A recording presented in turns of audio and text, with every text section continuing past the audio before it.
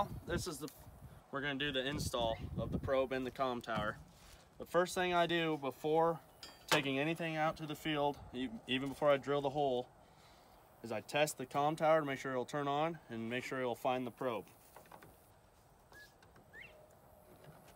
In another video, you'll see how to assemble the probe and the comm tower. The power plug goes in this side over here above the label. There's 5 prongs there. The probe only has 4 prongs, so it can only go on this side. Firmware version 16. That's the probe the comm tower turning on. Now we just gotta see if it'll find the probe.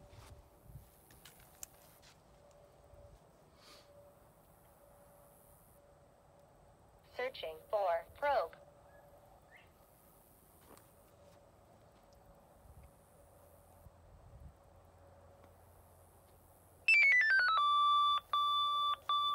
Probe detected. So we found the probe, so we're good to go, good to put it in the field. First we'll install the probe. I have a hole drilled that is in another video and the slurry already made. We'll take the slurry, dump some down the hole.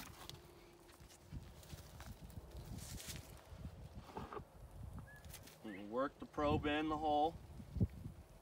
As you see, you'll see the slurry start to come up out of the hole. That's what you want. And it'll get hard to push down. And work it around like that.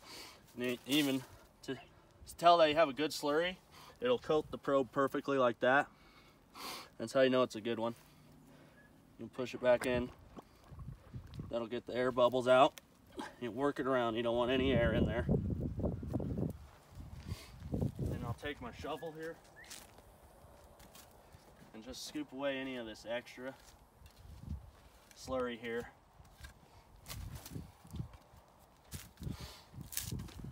And then I'll throw some dirt around it. Try to make it look like nothing even happened here, so the animals and everything will leave it alone.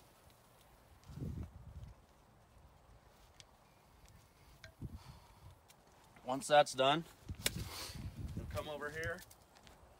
Those have a T-post. I go about 5 steps from the probe. Just 5 normal steps. Right in here. Some people put it in the row or the middle of the row. It's your preference.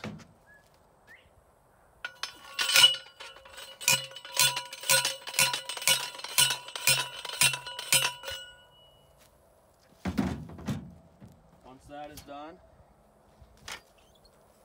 you'll attach this white extension pole here to the T-post. Pretty simple, just 2 hose clamps.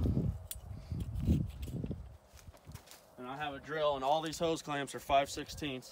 So drill with a 5/16 bit on it. And just tighten them down.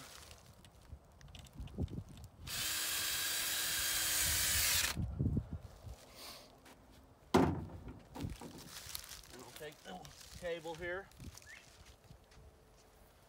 and coil it.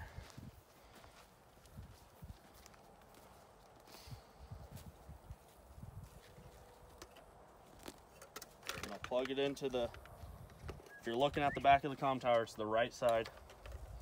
You twist it until it slides in there. Then there's a lock here. You lock it in. That way it won't come unplugged during the season. Then you'll take the power plug and go on the other side. Lock it in. Then I'll hold the solar panel up against my chest to black it out. That helps reset the comm tower and it'll turn on faster.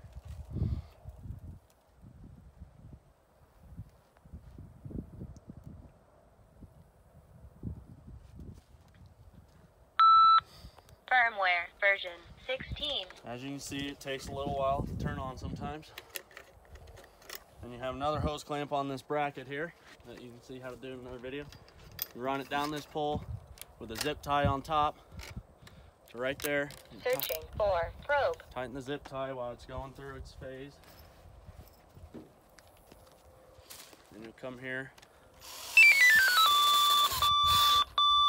Probe detected. See, I have the comm tower facing the south. I'll loosen this up. Depending on the crop, you may or may not have to raise it. In corn, you have to raise it. I go about to where I can reach like that. You don't want to go too high and get it knocked down by the pivot. And tighten that back up. And then they take a few zip ties.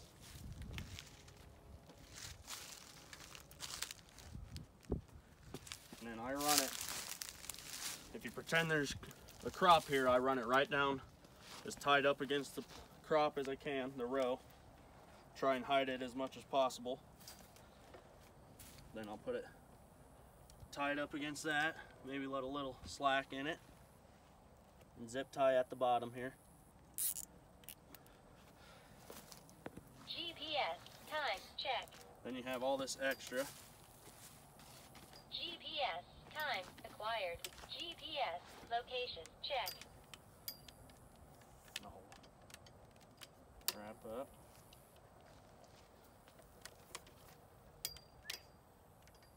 GPS location acquired. Sometimes it doesn't cooperate. Doesn't really matter how you do it, as long as you get it. I usually go right here about at the top of the T-post. And I'll run another zip tie around it. Network attach successful. I get about 11-inch zip ties.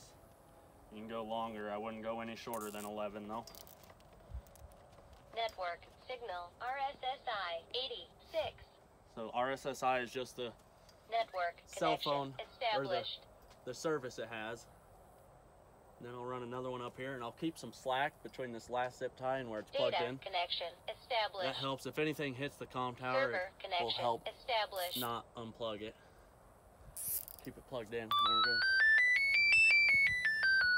Data upload successful. And then when you hear that, you're good to go, and you can go run the install through AgSpy.